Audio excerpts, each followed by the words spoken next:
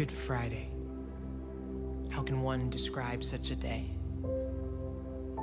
The wrongdoing of all humanity, putting to an end an innocent man, the Son of God. This is the story of Jesus' death by way of a cross, all in one moment bringing death to the bright light of our future. He never stopped loving us, and yet this is the incredible part of it. Our sin stopped his heart. Our sin drove the nails firmly in the hands of God. All along, these were the plans. We told ourselves that we were in control, and this was deemed sufficient for all of us. The brutal beating, the inhuman flogging, the naked humiliation.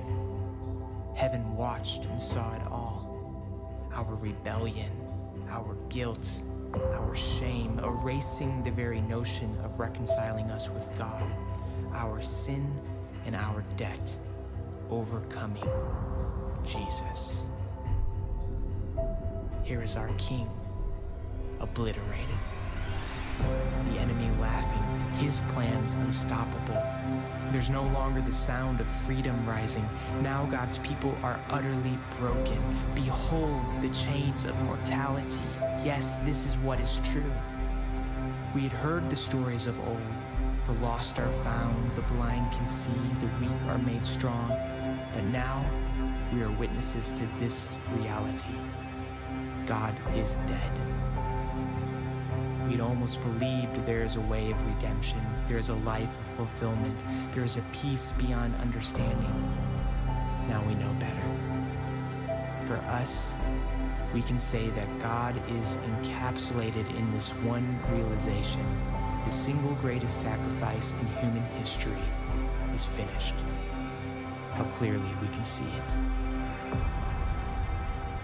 So what's so good about Good Friday? Just one thing, that the blood of Jesus can reverse the curse of sin and raise the dead to life. How clearly we can see it is finished. The single greatest sacrifice in human history encapsulated in this one realization. We can say that God is for us. Now we know better. There is a peace beyond understanding. There is a life of fulfillment. There is a way of redemption. We had almost believed God is dead, but now we are witnesses to this reality. The weak are made strong. The blind can see. The lost are found. We had heard the stories of old. Yes, this is what is true. The chains of mortality utterly broken. Behold, freedom rising. Now God's people are unstoppable. There's no longer the sound of the enemy laughing. His plans obliterated. Here is our King, Jesus, overcoming our sin and our debt, reconciling us with God, erasing the very notion of our rebellion, our guilt, our shame. Heaven watched and saw it all, the naked humiliation, the inhuman flogging, the brutal beating, and this was deemed sufficient for all of us. We told ourselves that we were in control. All along, these were the plans firmly in the hands of God. Our sin drove the nails, our sin stopped his heart, and yet this is the incredible part of it. He never stopped loving us. The bright light of our future all in one moment, bringing death to death by way of a cross.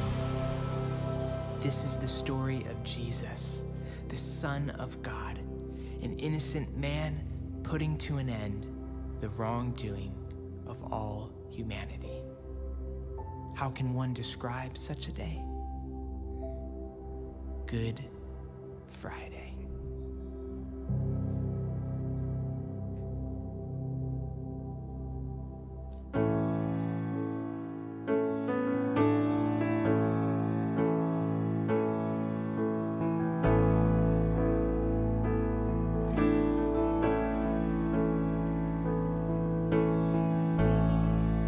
On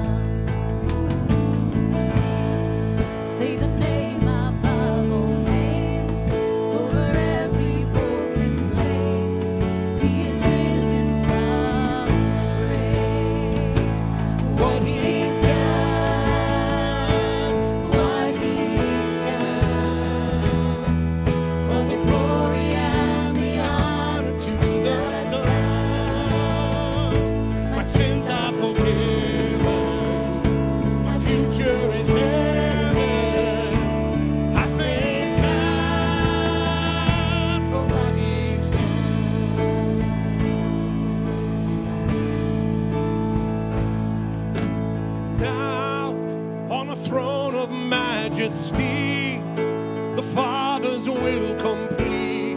He reigns in victory.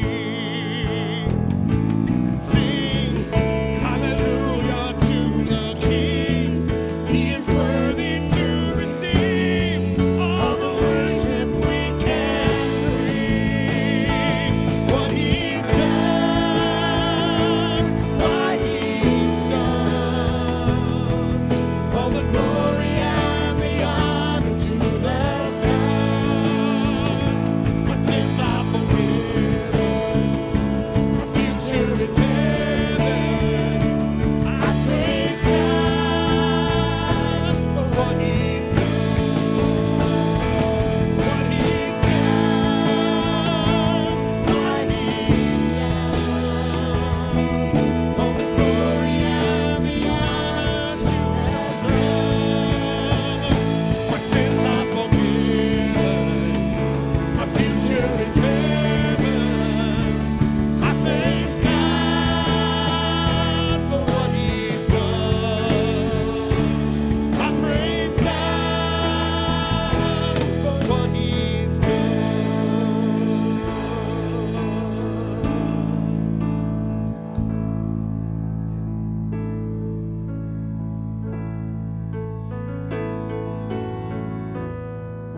Dear God, we thank you for every single person here. We thank you that we're coming here to remember the sacrifice you gave for us.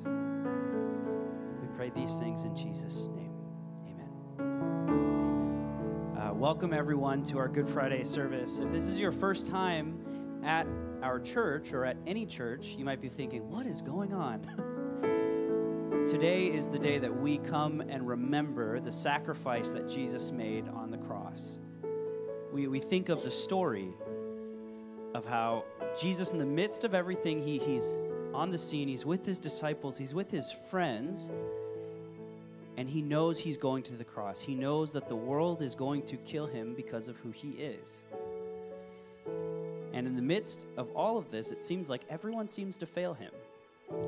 When he knows he's going to go on that cross, his friends won't even stay awake with him to pray. They seem to fall asleep. Peter, really overzealous, cuts that guy's ear off. It seems like everyone's not on the right page except for Jesus. And yet Jesus marches one foot after another, knowing exactly the kind of pain that would come.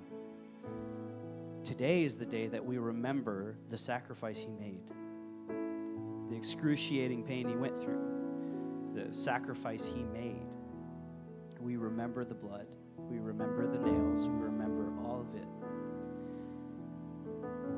We remember it as good because of what it means for us, that God pays for all of our sins to atone, to make us right with God, that all of the sin of the world is swallowed up here, and that Jesus defeats death by going to the grave here. So with all that being said, we're going to spend a time this evening where we remember, we read through the story and we read through what happened there. But we remember it as good because we believe the words he says at the end there, where he says, "It is finished." Knowing what comes Sunday, we know today it is finished.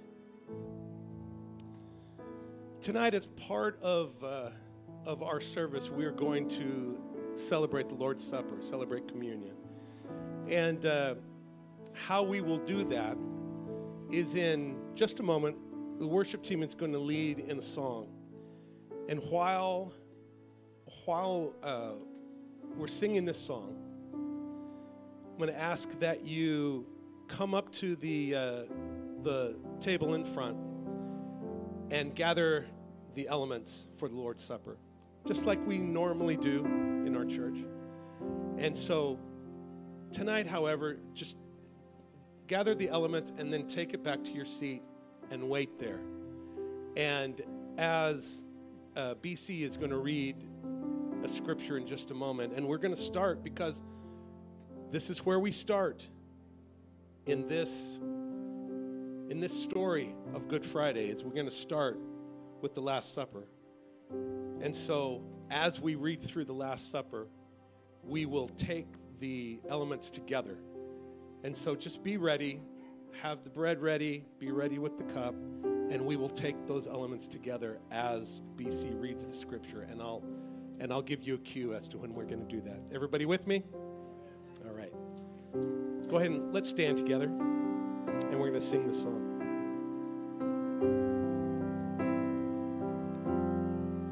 And while we sing, come and gather the elements.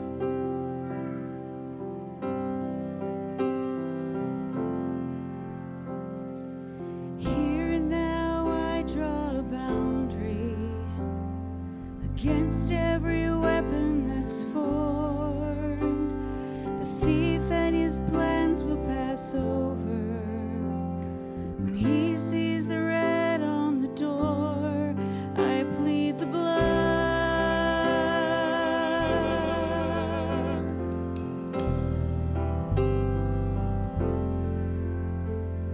The enemy can't take my family, 'cause this home belongs to the Lord. So I'm not afraid to remind him he has no claim in this war. I plead the blood. I plead the blood of Jesus. I plead the blood. I plead the blood of Jesus. 'Cause my future is glory to glory, and my freedom's been purchased in full. For all of the weight of his suffering, the Lamb will receive his reward. I plead the blood. I plead the blood of Jesus. It's more than enough. I plead the blood of Jesus. My shield and defender, it's my defense. I claim it over and over again. I plead the blood. I plead the blood of Jesus. It's more than enough. I plead the blood of Jesus. My shield and defense, it's my defense. I claim it over and over again. I plead the blood. I plead the blood of Jesus.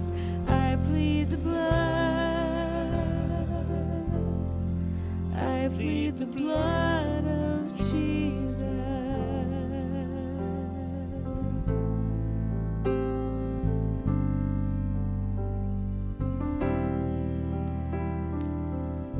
In Luke 22, verses 7 through 20, the scripture says this: Then came the day of unleavened bread, on which the Passover lamb had to be sacrificed. Jesus sent Peter and John, saying, Go and make preparations to eat the Passover. Where do you want us to prepare for it? They asked. He replied, As you enter the city, a man carrying a jar of water will meet you. Follow him to the house that he enters, and say to the owner of the house, The teacher asked, Where is the guest room where I may eat the Passover with my disciples? He will show you a large room upstairs, all furnished. Make preparations there. They left and found things just as Jesus had told them. So they prepared the Passover. When the hour came, Jesus and his apostles reclined at the table, and he said to them, I have eagerly desired to eat this Passover with you before I suffer. For I tell you, I will not eat it again until it finds fulfillment in the kingdom of God. After taking the cup, he gave thanks and said, Take this and divide it among you. For I tell you, I will not drink again from the fruit of the vine until the kingdom of God comes. And he took the bread, gave thanks, and broke it, and gave it to them, saying, This is my body given for you. Do this in remembrance of me. Let's take the bread together.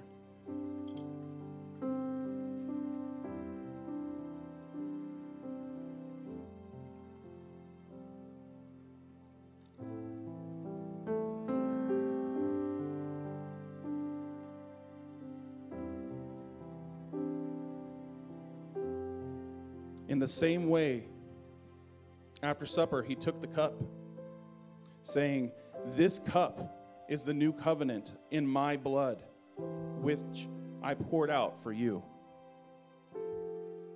Let's take the cup together.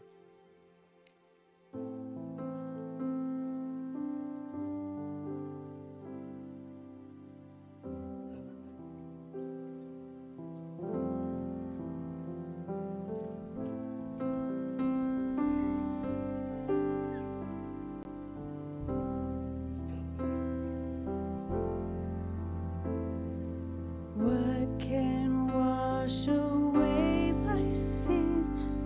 Nothing but the blood, nothing but the blood. What can make me whole again? Nothing but the blood, nothing but the blood. Nothing can for sin atone. Nothing but the blood, nothing but the blood. Nothing good that I have done. Nothing but the blood, nothing but the blood. This is all my hope and peace. Nothing but the blood, nothing but the blood. For my future this I plead. Nothing but the blood. I plead the blood. I plead the blood of Jesus. It's more than enough. I plead the blood of Jesus. My shield and my shelter, it's my defense. I claim it over and over again. I plead the blood. I plead the blood of Jesus. It's more than enough. I plead the blood of Jesus. My shield and my shelter, it's my defense. I claim it over and over again. My shield and my shelter, it's my defense. I claim it over and over again. My shield and my shelter, it's my defense. I claim it over and over again. I plead the blood. I plead the blood of Jesus. I plead the blood. I plead the blood of Jesus. I plead the blood. I plead the blood of Jesus.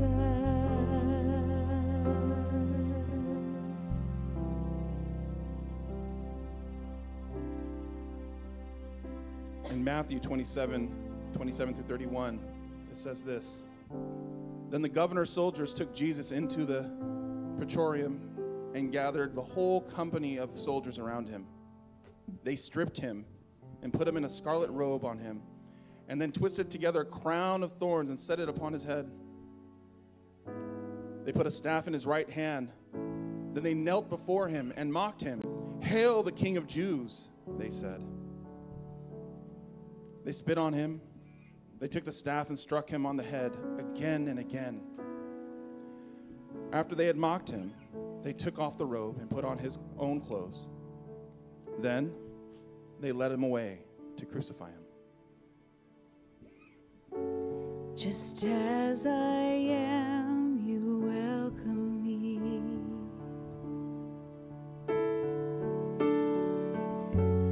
With open arms, how can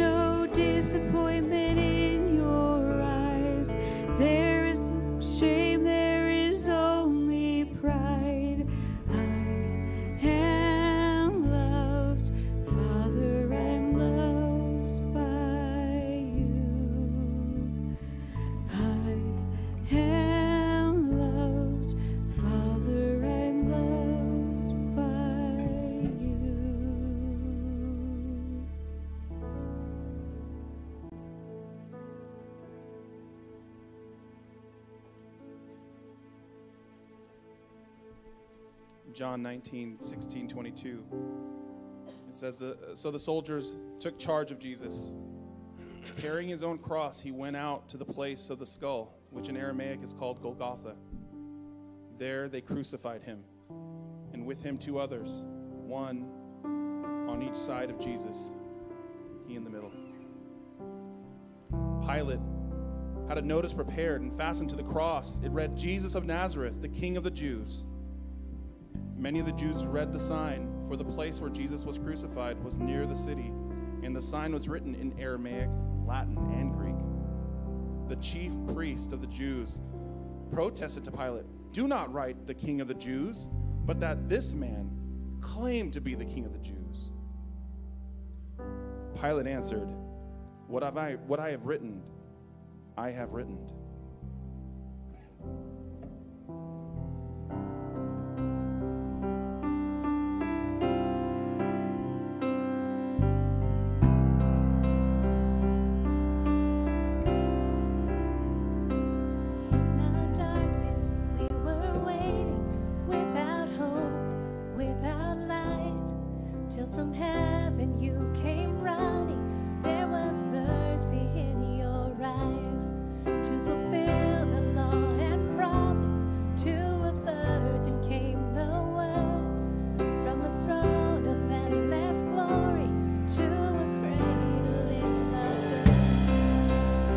Stand together. Praise the Father, praise the Son.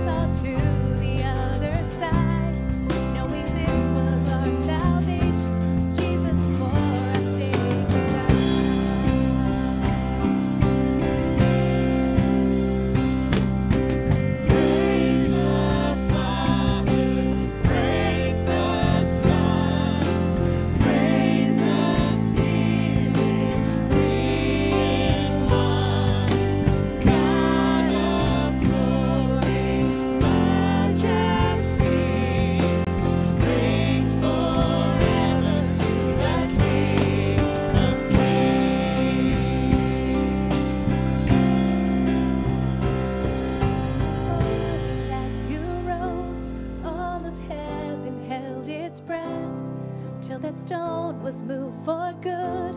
For the Lamb it conquered death, and the dead rose from their tombs, and the angels stood in awe. For the souls of all who come to the Father are restored, and the church of Christ was born.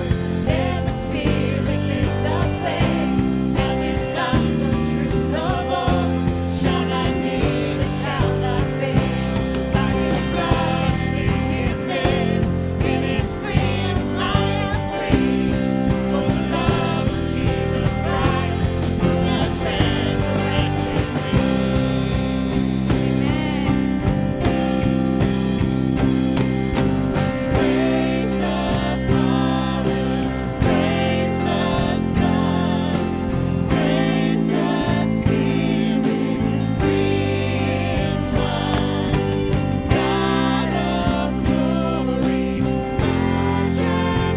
majesty, reigns forever to the King of Kings. Praise the Father, praise the Son, praise the Spirit, three in one. God of glory, majesty, reigns forever to the King of Kings. Reigns forever to the King of Kings. Reigns forever to Go ahead and be seated.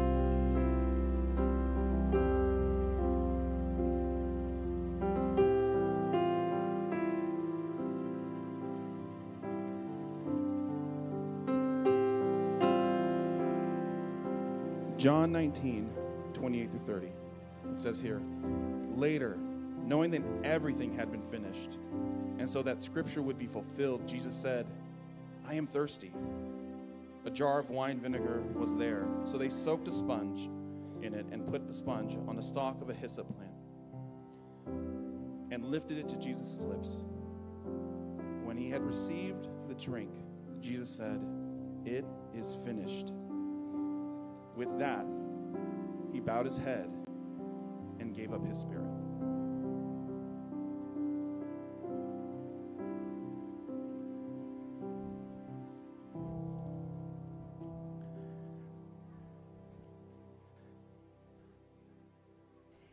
$1970. You know, I don't want to think that that's so long ago, but I guess it is, right?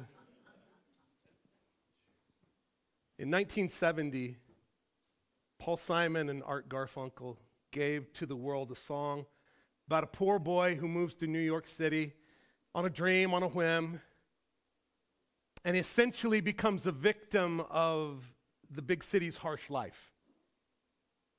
He has no money, he has no friends, no job, and he spends his days, as the song says, laying low, seeking out the poorer quarters where the ragged people go, looking for the places only they would know. It seems like we've seen this guy before, right? It's easy to picture him in your mind. He probably needs a bath. He's got a ragged beard, dirty face, dirty hands, worn out clothes. He really wants to find work, but he can't seem to get hired anywhere. He trudges along the sidewalks with other people, thousands of other people, strangers. And he battles that cold that seems to settle in your bones, dreaming of going someplace where the New York City winters aren't leading me home. I mean, it's pretty understandable that he thinks about giving up, right? Quitting, going home. It's not something that he ever thought he'd do, ever. But, I mean, come on, don't sugarcoat it. Look at what reality is. And just when he metaphorically picks up the towel to throw it in the ring, he encounters a boxer. And maybe some of you older folks, do you remember these words?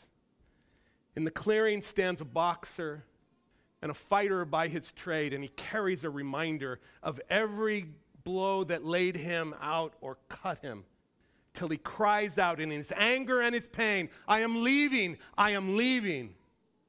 But the fighter still remains. But the fighter still remains. There's something kind of magnetic about that phrase. There's a kind of truthfulness to it. Draws us in. Those who can remain, like that boxer, are rare indeed. And listen, I'm not talking about the victors. I'm not talking about those who win. I just mean to finish, to remain, to stick with it until you're done. Unfortunately, there are very few of us who do that. Our tendency, as often unreliable human beings, is to quit too soon. Oftentimes we stop before we reach the finish line. And this tendency is seen in the smallest things, I didn't quite finish the yard work. I only got halfway through that book. I started that letter or that email. I didn't finish it. I started that 2024 resolution to lose weight. Where are we now? Maybe we have a car that doesn't run. It's been sitting in your driveway for months or even years, waiting to be fixed up. And sometimes it shows up in some of life's most painful areas. An abandoned child. An abandoned or cold or empty faith. Going from job to job, hoping for something more, hoping for something better. A wrecked marriage. Understanding in our minds that the world needs to know Jesus, but never saying a word. I don't necessarily mean to touch anything painful in your life, but I might be. Is there any chance at all that right here, tonight, I'm addressing anyone who is considering giving up? If I am, I want to encourage you to remain. I want to encourage you to remember the steadfastness and determination of Jesus on that cross. Jesus didn't quit. And don't think for a moment that he wasn't tempted to. Read the story. Watch him shake his head as he hears his disciples quarrel and discuss about who's the greatest, man. Look at him break down as he weeps at Lazarus' tomb. Look at him wail, claw the ground in the Garden of Gethsemane as he prays. He's looking for a way out, man. He doesn't want to suffer. Did you ever want to quit? Of course you did, right? We all have at some point or another. That's why one of Jesus' final words, the one that we read just a moment ago, is so incredible. It's so massive. It's so glorious. It is finished. Close your eyes and listen to that word again. It is finished. Can you imagine hearing that cry from the cross? The sky is dark. There's a sort of quiet around these three men on these crosses. Maybe the jeering mouths have fallen still now. Maybe there's thunder. Maybe there's weeping. Maybe there's just a simple silence. And then Jesus pushes his feet down on that Roman nail and he draws in a deep breath and cries out, "It is finished." What was finished? The plan of redeeming human beings was finished. The message of God to people was finished. The works done by Jesus as a man was finished. This task of selecting and training his disciples was finished. His job was finished. The song is over. The blood's been poured. The sacrifice made. The sting of death has been removed. It was over. So was that a cry of defeat? Hardly. I'd imagine that if his hands weren't spiked to this cross, that he'd have raised a triumphant fist and punched the air. There was no cry of despair, but a shout of completion, victory, fulfillment, even perhaps a cry of relief. The fighter remained. Thank God, right? Thank God he endured.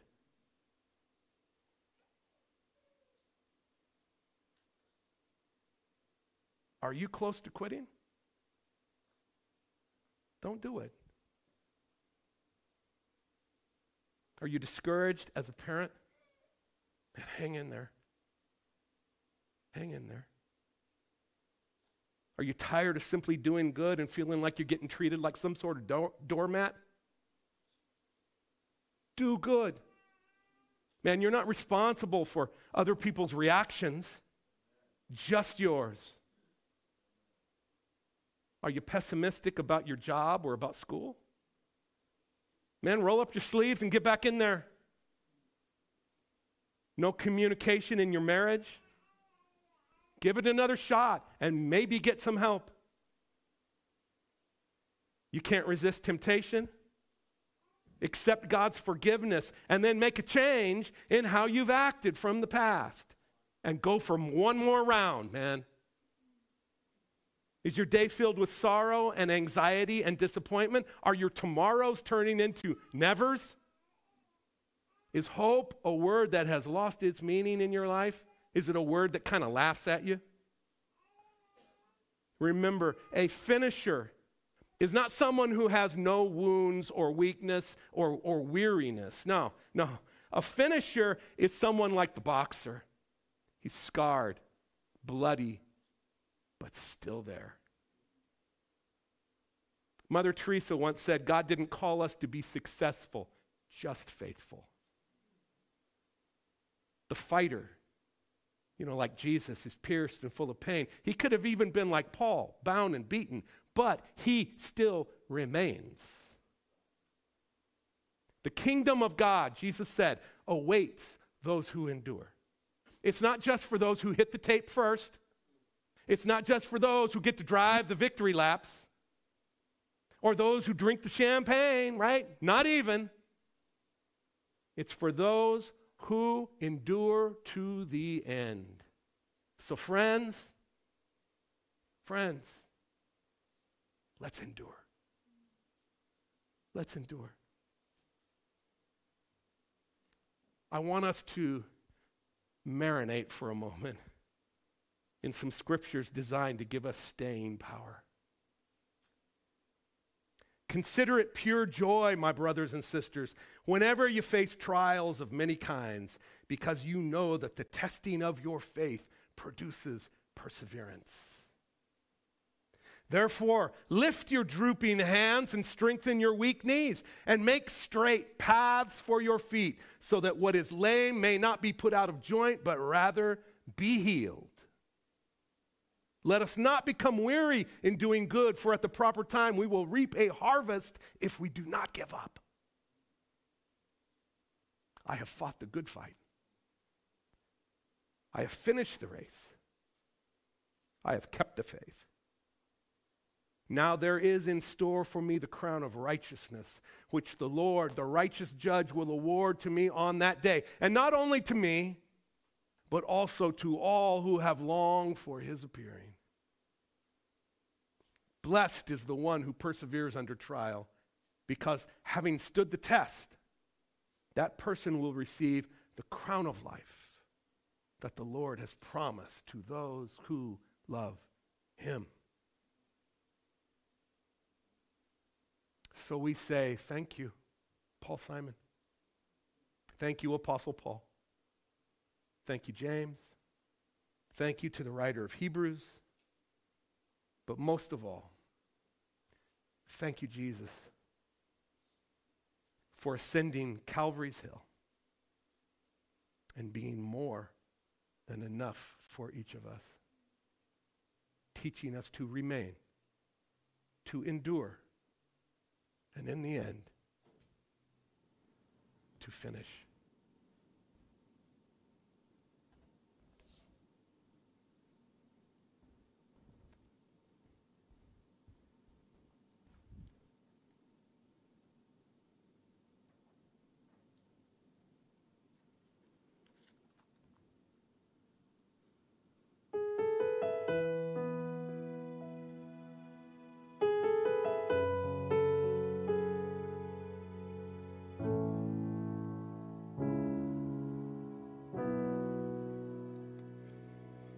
Resolved to know nothing but you crucified. Somehow in this room right now, it is enough. The weight of the world, too much for the souls of men, but somehow you hold it all upon the cross.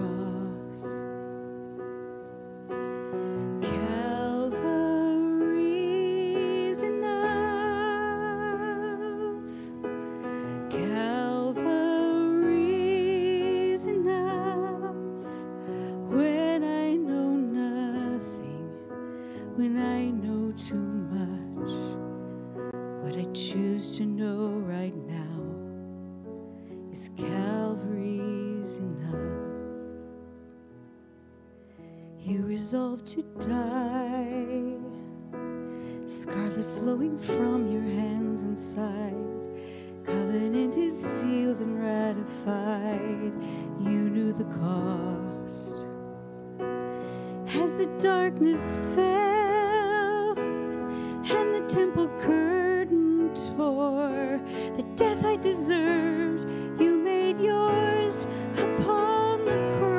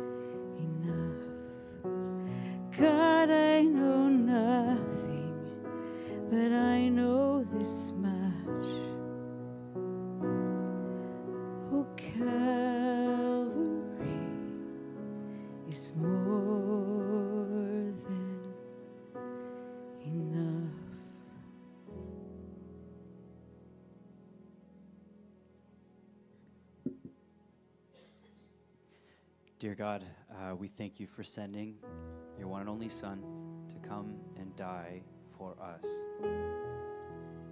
God, we thank you that we get to gather together to remember the sacrifice you made. God, I pray that as solemn our remembering is, so much more our rejoicing will be come Sunday. We pray these things in Jesus' name. Amen. Amen. I hope that, again, remembering is kind of a key word here. I pray that as today becomes a day of remembering, we would leave with that sense of remembering as well. That every year as Good Friday comes, we would be able to pause like this. As we dismiss, I just want to remind you of tomorrow's Easter egg hunt for the kids. It's going to be great.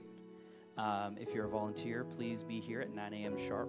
Otherwise, 10 a.m. is when our Easter egg hunt starts.